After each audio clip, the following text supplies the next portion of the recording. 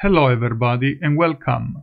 I am Dr. Luigi Orluni and in this video lesson we will be talking about biodiversity or biological diversity. This term describes the diversity among living organisms, such as animals and plants, that are present in a particular area. The concept has three major elements: species richness, species diversity, and genetic diversity. Species richness is the number of different species present in a given area. The more species are present, the richer is the area. Species richness has limitations because it simply a count of different species and does not consider the abundance of each species. Let's see an example, and in order to facilitate understanding, I have simplified concepts and graphics. Imagine that in a specific area there are oak trees, fungi, squirrels, falcons, and foxes.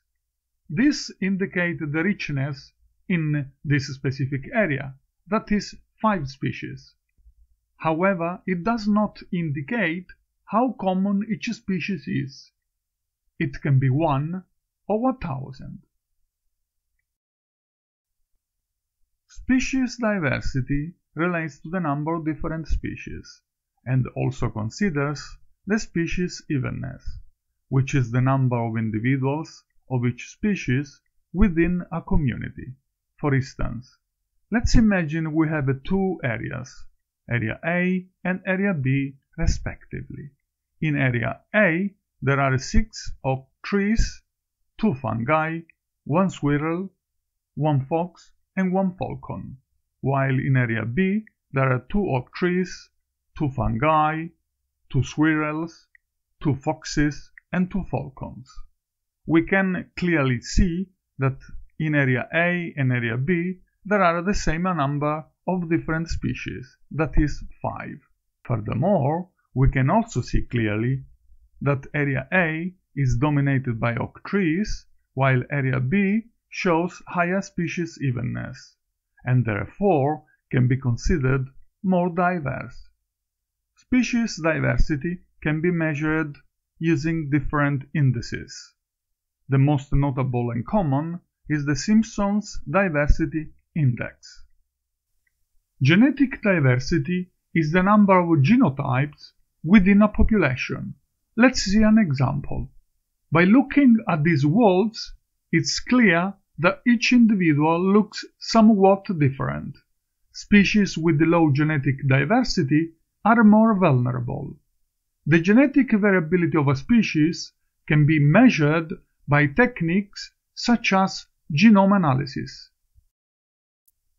Biodiversity is important for a number of reasons, including that ecosystems tend to be more stable, show natural sustainability, and are more resilient to threats.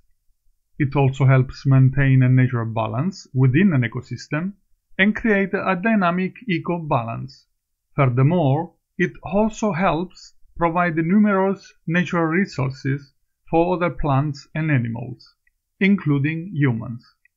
Food, pharmaceuticals, and other resources, such as wood and rubber, are all extracted from areas of high biodiversity. The loss of one or more key species from an ecosystem can have serious negative effects that over a period of time can collapse an ecosystem. There are some species called Keystone species, which are particularly important to maintain diversity and abundance of organisms within an ecosystem. The absence of Keystone species would start a domino effect in an environment, as other species would start to disappear. For example, bees are extremely important for many species because they are pollinators. Sea otters keep the number of sea urchins in check, preventing them to destroy kelp forest. Sea stars keep the population of mussels in check.